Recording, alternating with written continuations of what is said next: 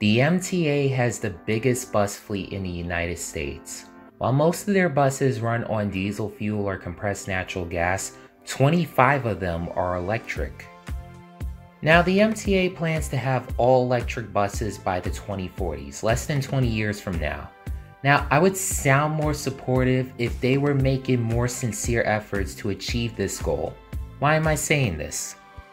Well, they first acquired 10 electric buses in the late 2010s and then 15 articulated ones, and that's okay.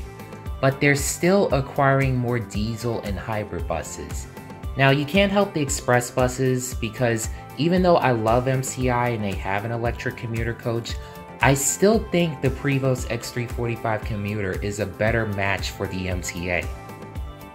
But it annoys me that they are receiving hybrid Novas and Excelsiors.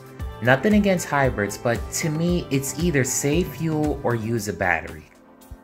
If the MTA wants to have an all-electric fleet, they need to modify existing orders and retrofit some of their current fleet. For instance, instead of diesel or hybrid Excelsiors, they could ask New Flyer for more electric ones.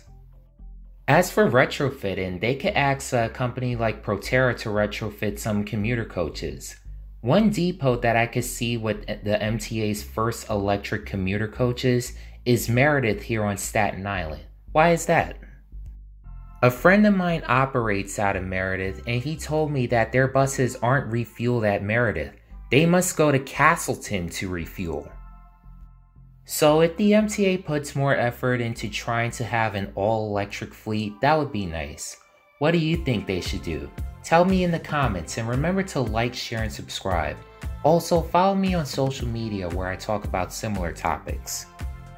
And coming soon, check out the brand new Dream Journal Project's website, which I will talk about later.